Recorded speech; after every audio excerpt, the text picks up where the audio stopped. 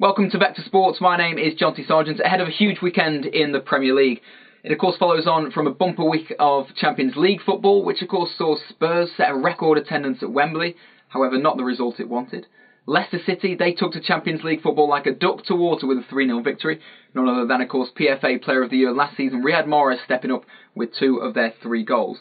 This weekend, though, we start at the KCOM Stadium, Hull City versus Arsenal.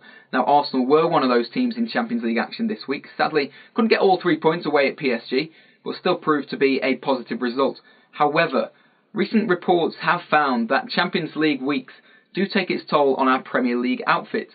In particular, what about this for a stat?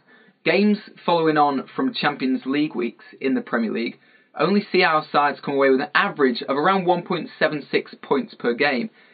In weekends that do not follow on from Champions League football, our sides pick up an average of 2.18, so could that be a negative for Arsenal as they travel to Hull City this weekend? David Ospina, of course, in between the sticks. He's proved to himself, he's outright said that the Champions League proves his worth to Arsenal and is happy to be second fiddle to Petr Cech.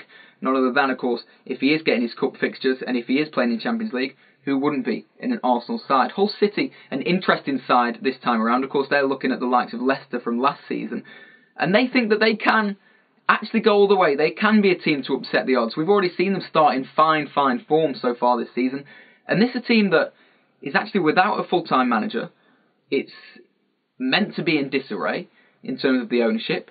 It's a team that hasn't sold out all of its season tickets, and yet still on the pitch, this outfit are doing the business, and Mike Phelan is putting himself in an incredibly strong position to take that Hull City job permanently. In terms of Arsenal, their main man, of course, Alexis Sanchez. What a start to the season he's been. Now, he's been playing in the number 9 role, which has been fairly different, of course. Olivier Giroud, we're used to seeing him start up front. We're used to seeing Alexis perhaps wide left, or as part of a manipulative 3 involving Mesut Ozil and a number of other quality outfits and midfielders that Arsene Wenger has at his disposal. With Alexis Sanchez at the number 9, it poses a completely different threat to what we're used to seeing from Olivier Giroud. He's a player that will get in behind, that will go over the top, but at the same time is able to drop, is able to come short, and in turn go on and beat his man. Something that we're not used to when we've been watching the likes of Olivier Giroud. Lucas Perez, again, in line to be involved in his first Premier League game in the red of Arsenal.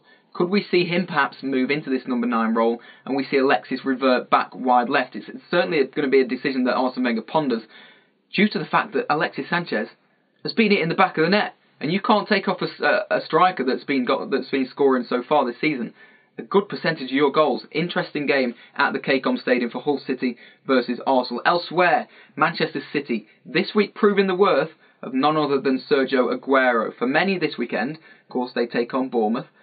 Not necessarily given, as we can be expecting in the Premier League, but something definitely most Premier League fans will predict as a Manchester City win, right?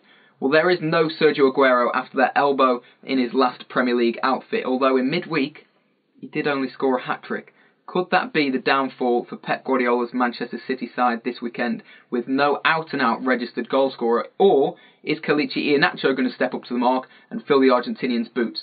They certainly are big boots to fill. If not Kelechi Iheanacho to lead the line, Nolito. This Manchester City side are full of quality, albeit we're past the likes of seasons gone by when we've seen Edin Dzeko, Sergio Aguero, Wilfred Bony all play second fiddle to each other, all be in rotation. We're now actually used to just seeing Aguero and Iheanacho. And Iheanacho being so young, has he got the pressure, has he got the cool head and strong strength of mind to take this pressure on and lead this Manchester City side to victory? We can all but wait and see, as we've already seen with Pep. He's no stranger to axing big names and making big game decisions. So if it is to fall on Iheanacho, I'm wishing him all the best.